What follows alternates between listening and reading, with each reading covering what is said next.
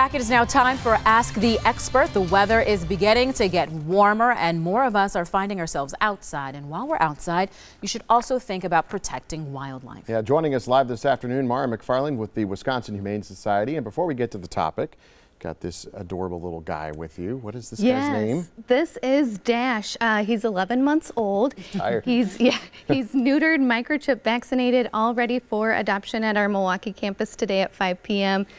Just a giant love bug, loves to be cuddled and loves pet. people. Yes, and loves to explore as well. So what are some of the ways that families can protect wildlife that they see? Right, yeah, there are some really simple approaches.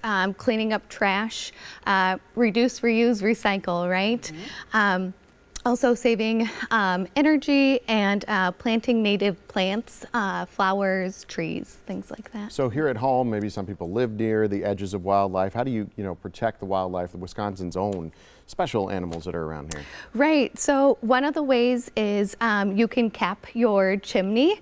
Oftentimes smaller animals like raccoons will build a den in it.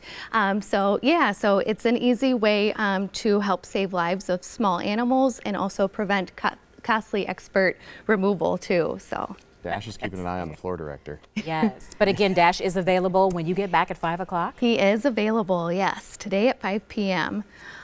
All right. Yeah. Thanks for being with us. Thank you. We appreciate it.